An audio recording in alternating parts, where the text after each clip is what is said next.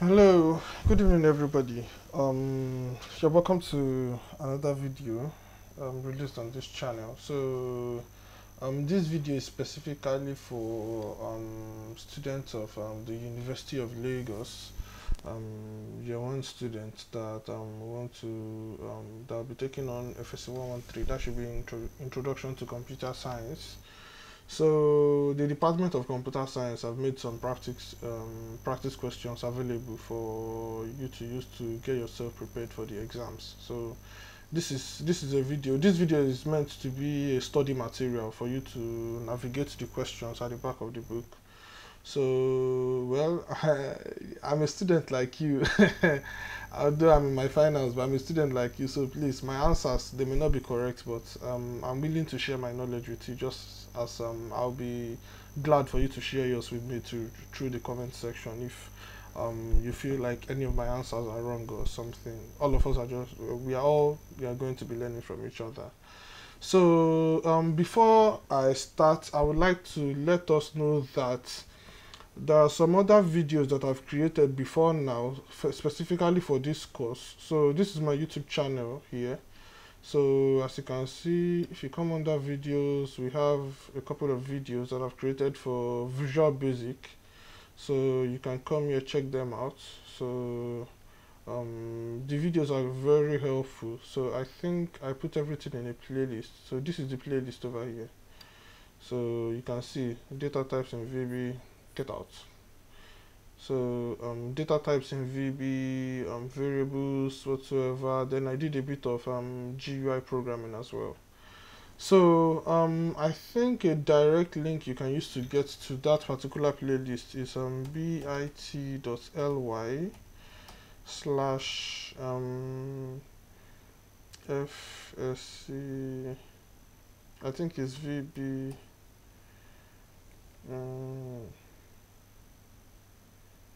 I can't remember the special link I gave to it. I'll put it in the just check the description of this video below. You'll see a direct link to get you to this particular playlist. So at least you can get yourself equipped with this one as well. So without wasting any more of our time, let's get into it. So also I'd like to let us know that I'll be partitioning this video into three. So because we have a group of 3 questions at the back of the textbook. So those 3 questions, those 3 groups, I'll be making a video for each one of them. Then also the calculation part, I want to take my time to explain the calculation part. So I'll do a separate video for the calculation part. So these videos won't be long unnecessarily. And also please, this is very important. When going into your exam, make sure you go with a calculator. You might not have time to solve all those calculations by hand. It's very important. Get a calculator. Go to your exam with your calculator and make sure you're solving all those things with your calculator. If you try to do them by hand, you might be at a disadvantage, trust me. So let's go into what we have to do today, and good luck to me, the tutor, and you, my students. So these questions are extracts from the back of the textbook, so you can get all these questions there. Like I said, so this video will be for the first 120 questions. So let's get started. An intranet uses internet technology within the boundaries of the firm. So this is the answer right here. So the second one, the .NET domain is used for educational institutions. They use .edu. So Unilag, for example, they use unilag.edu.ng. So international organization, I think this is .org, .org as well. This should be .net. This should be the answer D over here. So for stock control processing, the answer is batch processing. For stock control, what you use is batch processing. The reason why you use batch processing for this kind of task is because you have the same kind of task you want to do over and over again, so you can just partition them into batches. Then you run one batch at a time. So it makes that is where you can actually attain efficiency. So for multiprocessing, for this number 4, I'll take time sharing.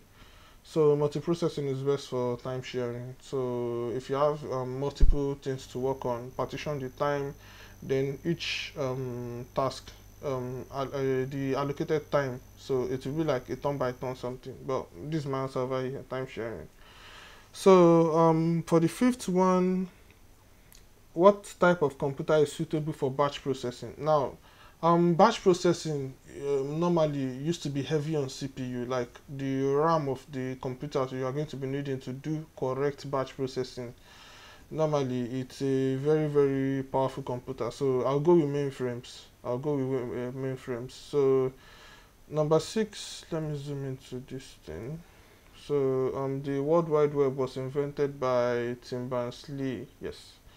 So which of this is a mail transfer protocol? It is SMTP. SMTP stands for Simple Mail Transfer Protocol. So UML, no. XML, no. XTML, no. HTML, far from it. So the answer is SMTP. So the transfer of data from a local computer to a remote computer is what you call uploading. So downloading is when you are transferring data from a remote computer to a local computer. But for this, the answer is uploading. So number 9, which of this is true about a web browser? So a web browser can send and receive emails. A web browser can read messages from news groups. A web browser can browse the web. Now, one thing I want us to know is that this book, it was written a long time ago, so the answers that were correct then may not be correct now. But normally, these are some of the questions they will be testing you based on. So whatever they choose then is what we are still going to go with. So send and receive emails. A web browser is not what is sending the email. If, for example, you have an email client like Google, Yahoo, or whatsoever, this is what I would do. But if you have any contrary opinion, please, the comment section is open. So, a web browser is not what is sending or receiving the email. You understand? What is sending and receiving the email is your email client. For example, Gmail, Yahoo Mail, a lot of them. But in this case now, they are telling us that a web browser sends and receives emails. For this case, we are correct. But in its real sense, I don't think it is. So then it reads messages from news groups. That one is correct. So C, browse the web, correct. So the answer that they might want you to choose will be all of the above. You understand? But normally, the answer is supposed to be B and C. But since B and C are correct, obviously every other one is correct, so just you choose all of the above in the exam, please. So Dash is an online discussion group that does not send direct email to members. Like I said, this book was written a long time ago, so all these ones, nobody uses all these anymore, but actually the answer is Usenet. So which of these is a meta search engine? I think a meta search engine is a search engine sitting on top of another one. So number 11, I think I'll go with Docpile. Yeah, Docpile. This should be the answer. 11, it should be Docpile. So 12, a self-contained program that affects computers over a network. A self-contained program that affects computers over a network. The answer is worm. So the answer is worm. Normally you might be compelled to choose virus, but at least the answer is worm. So Dash is a language for describing web pages. HTML, please. HTTP is a protocol for accessing web pages, but this is a language with which you describe web pages, with which you define the elements in a web page, HTML. So number 14, which of these is not a search engine? Yahoo is a search engine, Google is a search engine, Bing is a search engine, Ask is also a search engine, but Safari is a web browser. So Safari is the answer here because it's not a search engine. So number 15, a personal article posted on the web for public access, you call it a blog. So the primary purpose of the internet is to facilitate information sharing. That is the primary purpose of the internet, to facilitate information sharing. When the internet was first invented, I think it was during a time of war when encrypted messages had to be sent over enemy lines undetected or something. I can't really remember the story per se, but they had to send information to the other side, and it had to be like it had to be go undetected. That was how the internet started basically. So the primary aim of the internet basically is to facilitate information sharing. So number 17, an underlined word on a web page is actually an hyperlink. Yes, it's an hyperlink. That's what you call it. An underlined word on a web page is called a hyperlink. So another name for URL is web address. Web address. Another name for URL is a web address. So this is the calculation. Normally, this is supposed to be a binary, so this should be 0.1011 subscript 2 to show that it is in base 2. Normally, it shouldn't be like this. But I'll be answering questions like this in another video entirely. So, but normally in the exam, please make sure you are using your calculators for this. Make sure you are using your calculator.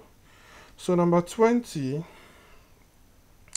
interconnectivity between independent and semi-independent computers is referred to as a stamped network.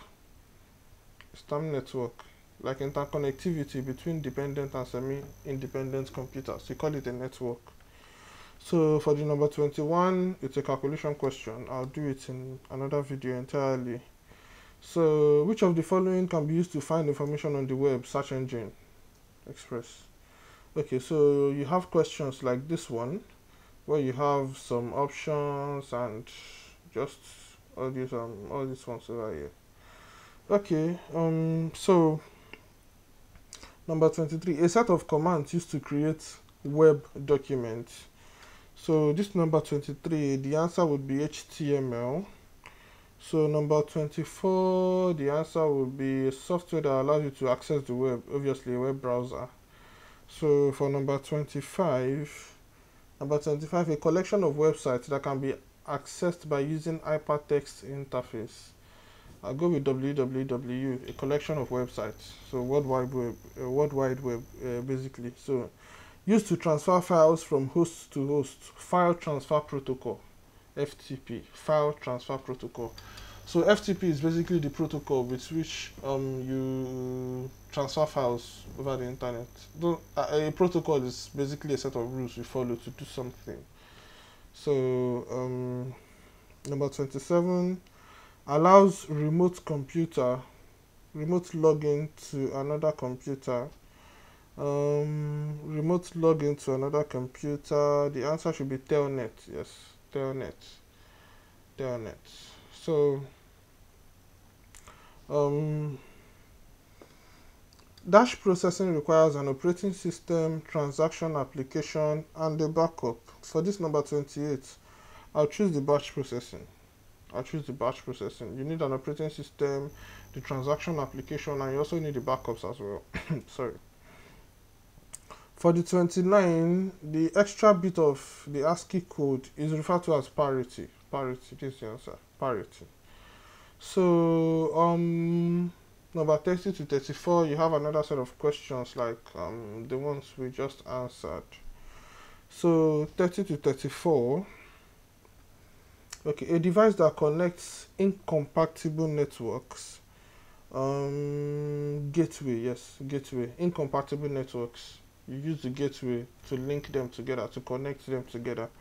For number 31, the answer is a device that helps boost analog signals. You call it a repeater. A repeater is used to repeat the signals, like boost the signals. So for number 32, a device that converts electrical signals into analog form, transmittable on a phone line. Number 32, I think the answer should be a modem. Yes, a modem. A device that converts electrical signals into analog form, transmittable on a phone line. The answer is a modem. So number 33. Number 33, a device that forms an interface between two similar local area networks, which is a LAN. So number 33, the answer should be a bridge. Yes, a bridge. Stands as the interface between two similar local area networks. So for number 34, a device that sends data through compatible protocol path. Number 34 should be a router. Yes, a router. Number 34 should be a router. So we continue. Which of these is required for security on a network? So physical security, personal identification, password. Me, I choose all of the above. I choose all of the above. So what is the result of this and this? Normally, they didn't specify the base, but this is going to be binary, most likely. But, well, you just have to know that when if you encounter something like that, you have to treat it as binary. So, but I'm not going to be answering this question. Yeah, I'm not going to. So, a device that responds to requests is referred to as a server. Yes. Number 37. Number 37 is a server.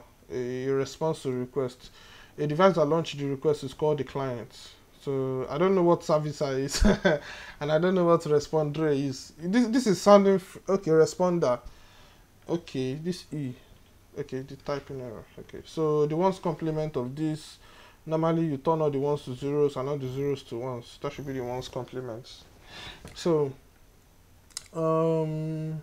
which of these operating systems is owned by Google? Android is the answer. Windows is owned by Microsoft. Mac is owned by Google, Apple. Unix.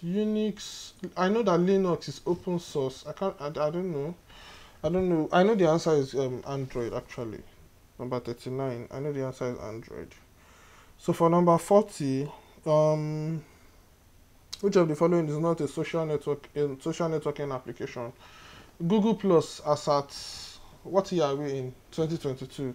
As at 2022, Google Plus does not exist anymore. They've discontinued it. So, but you choose none of the above. So that's the answer. You choose none of the above. So number 41, a computer system can be described as an electronic device, a device for storing and processing data, a device that works based on some given logic, electrical, mechanical, a device for carrying data. My answer is E. My answer is E. A device for as an electronic device, a device for storing and processing data, and a device that works based on some given logic. So that's my answer. So for number 42, bed frame abacus is said to have originated from Old China in the 7th century. Yes, I think you need to read your chapter 1 and 2. I can't remember the history of computer or generation of computers. I can't remember the chapter where you find this. So number 43, the first true adding machine was invented by Blaise Pascal. So for number 44, a German philosopher so invented the calculator in. Number 44 should be 1671. Yes, this should be the answer. E, 1671. Sorry, please. For number 45, ADVAC stands for ADVAC. I know I have electronic, I know I have discrete, I know I have variable, and I have computer. So elaborate no, electronic yes, dual no, electronic, discrete, value no. I think the answer is E. The answer should be E. The answer should be E. So for number 46, the analytic and difference engines were number 46. Charles Babbage for number 46. For number 47, For number 47, which of these scientists work on the ENIAC project? For number 47, I'll say Steve Jobs, no. Bill Gates, no. John von Neumann, Hermann Gottstein, or the answer is C for number 47. For number 47, the answer is C. Then for number 48, which of these characterizes first generation computer? Number 48, they are portable and easy to use, obviously not. They occupy large space and require perpetual human intervention. I wonder why perpetual. So they occupy large space and have high processing capability. High processing capability, no, obviously. They dissipate a lot of heat and have small circuits with no human intervention, obviously not. They were easily programmable, nah. So for number 48, my answer will be B. So they occupy large space, yes. They require human intervention. It is totally manual, so you have to perpetual human intervention. The answer for 48 should be B. So number 49, an example of first generation computer. I think this UNIVAC. I think UNIVAC. Number 49, I'll choose D. Number 50, the first generation computers uses, number 50, they use thermionic valves and wires, yes, thermionic, yes, valves and wires, number 50. So number 51, second generation's computer were made in the, number 51, second generation computers were made, the answer is B, mid 1950, yes, the answer is B. So number 52, first generation computers were made in mid 1940. Sorry, please. Integrated circuits were first used in third generation. So this should be C. Number 53 should be C. So number 54, in the third generation computers, MOS. Number 54, MOS stands for metal oxide semiconductors. Yes. Number 54, MOS. So number 55, introduction of the microprocessors led to the production of, number 55, I'll go with C, yes, fourth generation. So for number 56, generation of computers mostly in use today. 56, 56, I think I'll go with the fifth generation of computers, because normally the sixth and the seventh gen are quite expensive now, so majority of the people that uses computers these days, like a good number of people that can afford the computer, normally to be fifth generation they are using. So 56, I'll go with A. So 57, the central processing unit or processor, main memory, peripheral units. Sorry. 67, I'll choose D. They are hardware components because that's what they are, hardware components. So for the number 58, special storage memory used by the control unit are called registers. Number 58, registers. So short programs or instructions written by the manufacturer in order to start up the computer system is software. So number 60, the early form of computer memory, which is made up of tiny rings of magnetic materials threaded on wires by hand.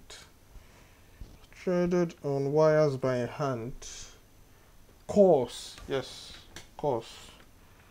The early form of computer memory, which was made up of tiny rings of magnetic materials threaded on wires by hand, is called coarse. So for number 61, Which of these is stored in the read-only memory? In the read-only memory, the answer is not peopleware, neither is it software, it is not hardware, neither is it firmware. Firmware is the answer. 61D. So for the 62, the difference between semiconductor memory and auxiliary storage devices. Number 62. Auxiliary storage devices are faster, less expensive, while auxiliary storage. This is my answer over here. Semiconductor memory are slower, volatile, and more expensive, while auxiliary storage are just the opposite. So for number 63,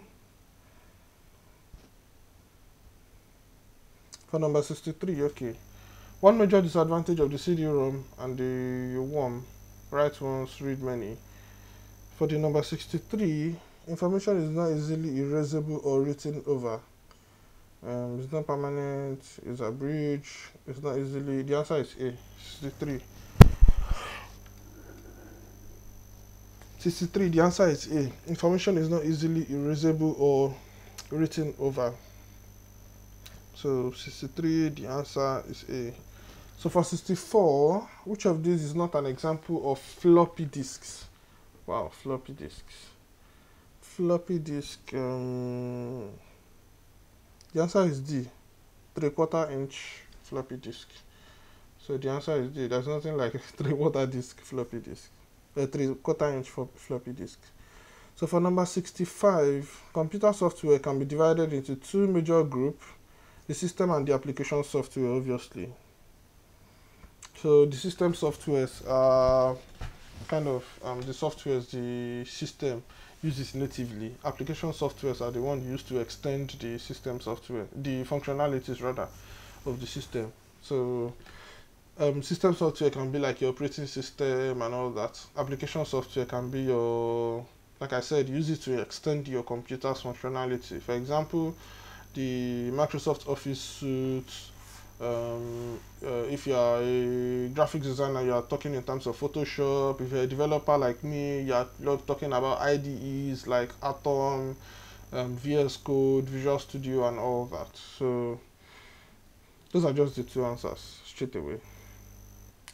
So for number, okay, do I have any other? Okay, for number 66, okay, the suite of programs that facilitates the optimal use of hardware systems and or provide suitable environment for the writing, editing, debugging, testing, and running of user programs is called system software. Yes, debugging, testing, running of user programs, writing, editing is system software. So for number 67, the suite of programs acting as an interface between the users of computers and the hardware is called the operating system. The operating system. So for number 68, the suite of languages that helps in translating programs written in a programming language to their machine language. This should be the suite of softwares. This should be softwares that helps in translating programs written in a programming language to their machine language equivalent. You call them number 68. You call them translators. Yes. Basically, we have three types of translators. It's still in your book. I think that should be chapter 4, 5, or 6. I can't really remember. So you have translators. Under translators, you have compilers, you have interpreters, you also have assemblers. So interpreters are for interpreted languages like Python. Compilers are for compiled languages like Java. Then we have the assemblers that convert assembly language to binary code, I guess. So just check one of these chapters. You should see it there. Just came through. Sorry, please. So okay, we go to number 69. Example of single user system are the following except one. The answer is E, Windows Server 2003. It's not a single user system. So number 70, obviously, if this is not the single user system, then this is the multi-user system. So so for number 71, which of these user systems is a network user system? So for number 71, a network user system, I think the answer is Novel. The answer is Novel. Novel is a network user system.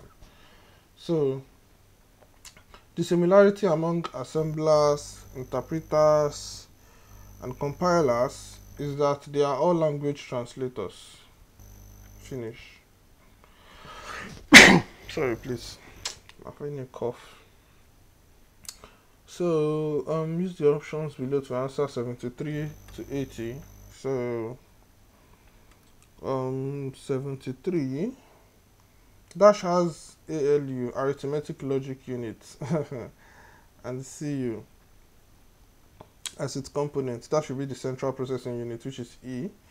For number 74, dash is an area within the computer system that holds data to be processed, memory obviously.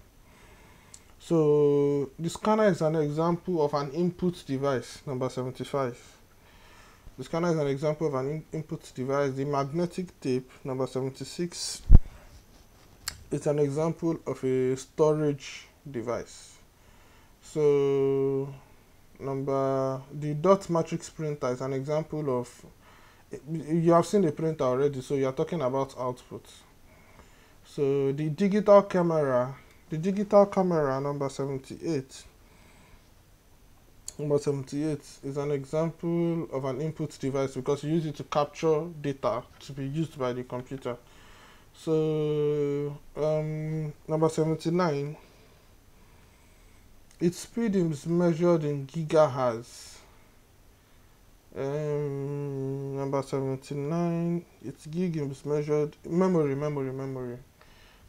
gig is measured in gigahertz. So number 80, Blu-ray, number 80, I think it's a storage device.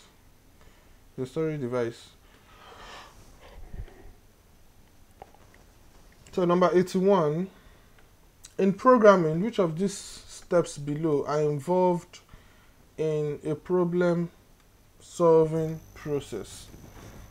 You specify the problem requirements, analyze the problem, design an algorithm that you use to solve your problem. Number 81 rather. Number 81 should be A, B, and C. So for number 82, 1, 2, 3, 4. This is 1, this is 2, this is 3, this is 4. I can't remember the chapter per se where you have this drawing over here. I can't remember the chapter, but just check. 82, number 82.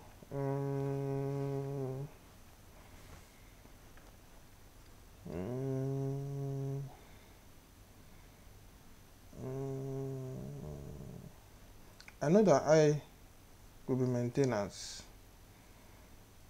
Well, this one is supposed to be specification. Then my answer is B. For number 82, my answer is B. For number 83, the popular definition of an algorithm, number 83.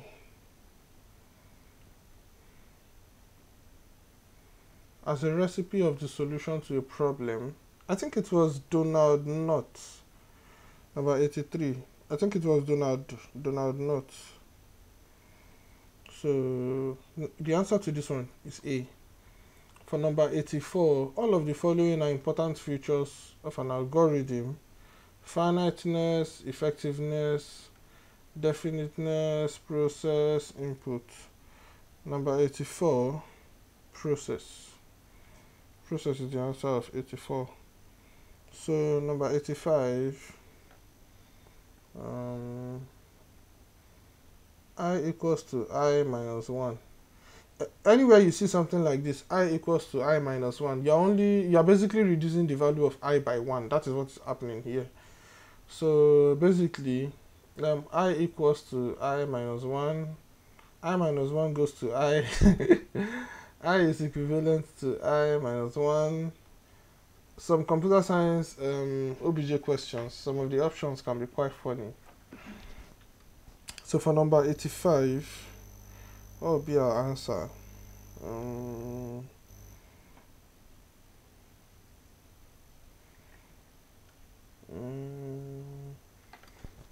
I equals to I minus 1.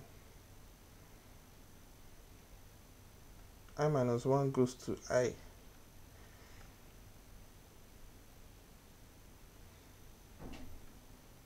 I minus 1 is assigned to I. I comes from I minus 1. Well, if I'm to choose just one, then the one I'm going to be choosing would be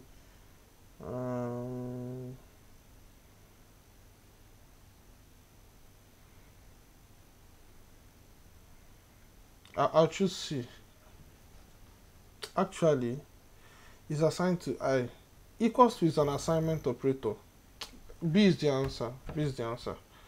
B is the answer. Some they look very alike, but if I had the opportunity, I would choose A, C, and B because obviously I equals to I minus 1, and I minus 1 goes to, okay, let's say A and B, but this is not wrong, by the way, so let's just move on. I'll just choose B.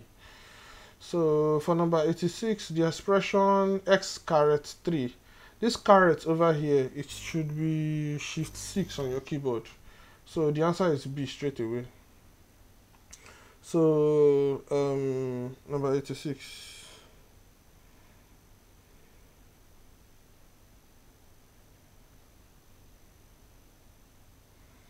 Number 86. Oh, normally this should be, I think this should be, what am I doing? Number 86 is supposed to be X. If it were double star now, in some programming languages, double star is correct. So number 86 is supposed to be A. The people that type this thing are the ones causing the confusion. So this should be X raised to power 3. So the answer should be A for number 86. The number should be A for number 86. But if you take a good look at D as well, both of them is x3, x3. So perhaps one of them is supposed to be x cubed. So in your exam, I'm very sure you won't get a mistake like that. So just choose caret basically means you raising to the power of you raising to the power of. So x caret 3 will be x raised to power 3. So one of these two options is supposed to give you x raised to power 3. So for number 87, the operator here is not showing. So I don't really know for number 87. So if it is the equal to operator now, you know that x equals to z. So this is correct, or you can assign the value of variable z to x if that is the equals to sign. So depending on the sign basically. So the expression a less than b. The expression a less than b.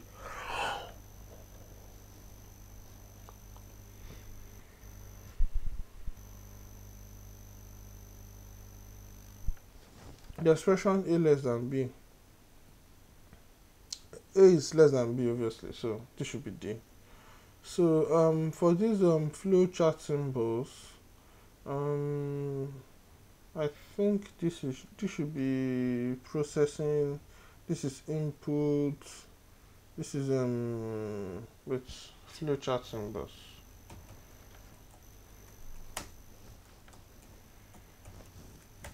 Flowchart symbols. Okay, so this should help.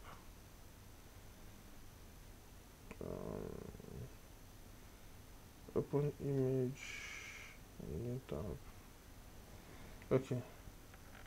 So this one over here, I think is for input and output, yes. Then rectangle is for processing, yes.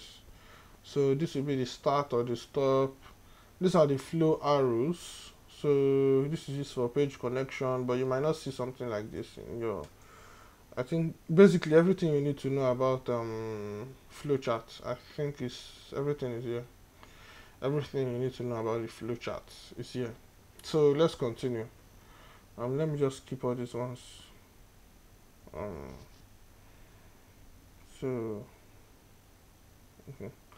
So for number 95, just use this thing I have over here. Just try to study it. You'll be able to tackle everything to number 95. Yes. So how to declare a variable in Visual Basic? The variable name as data type. Basically, number 95 is A straight away. So which of the following is a valid basic expression? Which of the following, number 96, is a valid basic expression? This is wrong, this is wrong. A equals to 2 multiplied by 3.14 multiplied by R RB. For number 96, I think I'll choose D for 96 because you can see I have R, I have B, then I have this symbol I know nothing about here. So okay, number 97, a student gave the solution below as the program to add integers from 1 to 19. I'll solve this problem in another video. All the ones that has to do with calculation, I want to leave them for another video. So for number 98, dash is the memory location where data is stored. In programming, this is variable. The memory location where data is stored. Like I used to tell most of my students, it's a very, very great misconception to think that variable is what stores the data. No, variable cannot store your data. Variable can only be the name you give to the location where the data is stored. So you understand what I'm saying? It's the name you give to the location where you store data. Your data is being stored in memory. So normally the memory address is supposed to be something like 01110101 like that, but you might not be able to remember the long name like that. So instead of having to cram binaries, you just look for a fancy name, age, a fancy name, school, a fancy name, score, a fancy name, price, give it to it. So when you call price, you know your data is there.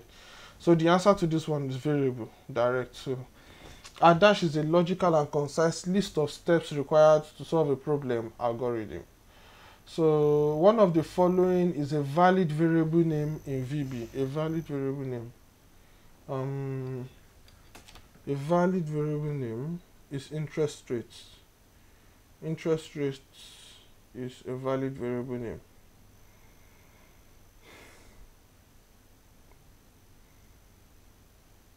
So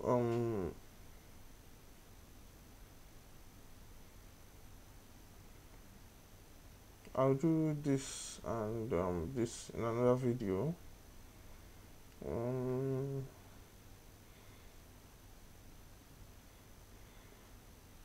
Each of the following is not an arithmetic operator in Visual Basic 103. Equals to is not an arithmetic operator. Equals to is not an arithmetic operator. It is an assignment operator. So just take note. This is the answer over here. We have so many type of operators. I think if you want to know more about operators, come to this video over here. Operators in VB. So we have relational operators. I explained it in this video. Then we have logical operators. Then we have arithmetic operators. Yes, arithmetic operators. So just read through. So this I'm going to be skipping them. Which of the following is the correct sequence of steps to start a project in Visual Basic? So number 106, you click on Start All Programs Visual Basic. I think when this book was written, it was written with Windows 7. So you have the start symbol somewhere here. You go to All Programs, then after All Programs, it will give you all the softwares you have installed on the computer. Then you choose Visual Basic. So A is the answer. If it was written with Windows 10 in mind, you know that this, you click on Windows, it will give you some softwares. Then from there, you work your way up. So the answer is A for 106. So another name for mod, that is the modulus function, is called integer division, integer remainder. Normally I would say modular division, but number 107, modular division is not available. So the other name that looks like it is integer remainder. So I'll just go with integer remainder. Then for 108, dash is a word or phrase that is reserved for the exclusive use of Visual Basic, a keyword.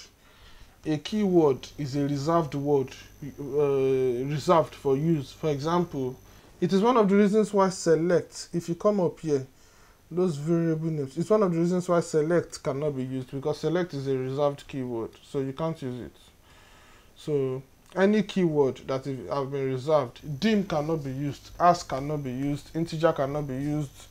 We have some few reserved keywords. You can't use any of them as a variable name. You cannot. So the answer to this one is keyword. So dash is a numeric or string value that does not change in a program, a constant. Now evaluate the following. All these ones we have here, I'll just leave it for a later video. Anyone that has to do with calculation, no matter how small it is, I want to leave it to a video. True and true or not false, I'll leave this one for another video. Another name for comparison operator is relational operator. So comparison, relational, you use them to get the relationship or whatever similarities or differences. Okay, no, similarities and differences is not the correct word. You can just use it to find the relationship basically between values. So 117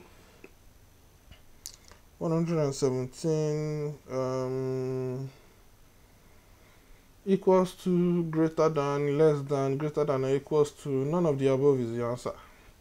So which operator is not in the class of operators?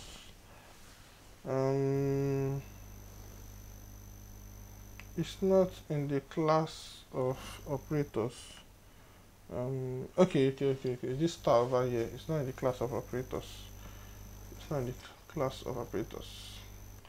So all these other ones, they are relational operators, but this one is a foreign operator.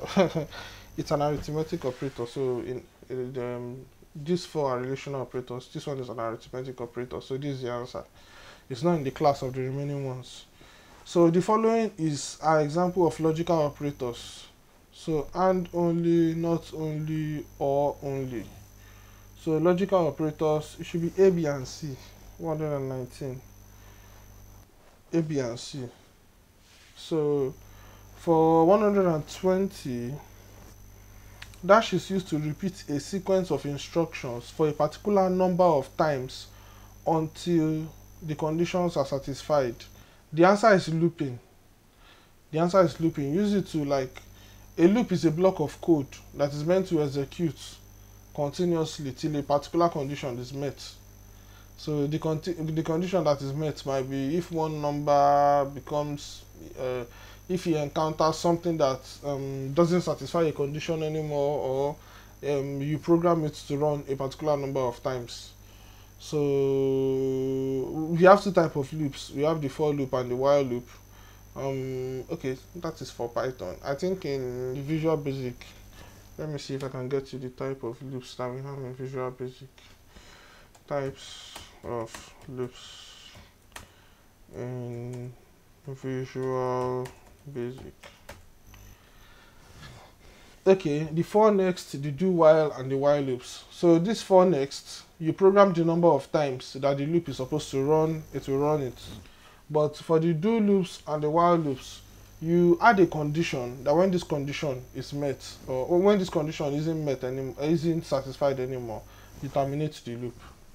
So normally in programming, we have two types of loops. We have the conditional and the non-conditional loops. But this is just me speaking generically. So conditional loops are non-conditional loops first. These non-conditional loops, you know the total number of times they are going to be running. So you just program it, it will run by itself.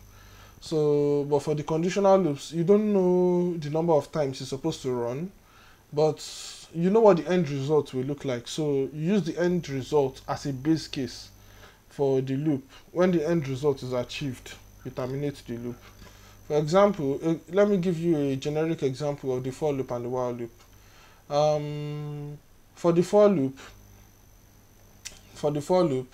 if you're going to be traveling from Ibadan to Lagos, for example, without go slow, you know that this is going to be taking you 90 minutes. Just keep traveling for 90 minutes. After 90 minutes, you get to Ibadan. You understand? But if you're going to, say, London for the first time, you don't know how far London is. You have never been there before. So you just keep on traveling. You don't know how many minutes it's going to be taking you, how many hours. But you know what the end result will look like. The end result is you getting to London. When you get to London, you stop traveling. You understand? So you can see the other one. You know the amount of time it's going to be taking you. So you just travel your way. After 90 minutes, you stop. You're at Ibadan, which is your destination. But if you're traveling somewhere, say London, you've never been there before, you don't know how far you're supposed to travel. You just keep on traveling till you get where you're going to, then you stop. So you can see that one is conditional, one is non-conditional. So, but that is by the way. So dash is used to repeat a sequence of instructions for a particular number of times until a certain condition is satisfied. The answer is looping. So that will be the end of this particular video. So this is the first set of 120. The second video will be the next set. I think the next set are 350 questions. So if you have any questions, please, the comment section is open. If you have any queries, if you feel like some of my answers are wrong, please, I want to learn from you as well. So just drop your comments and I will attend to them as soon as I can. So thank you very much. Please don't forget to subscribe to our YouTube channel. This is our YouTube channel over here, Alogenius Ideas. So I have a lot of content here for you that would benefit you, that will help you in your journey to programming, and more are to come. So thank you very much for watching to the end. I remain Alogenius. Bye for now. See you in the next video.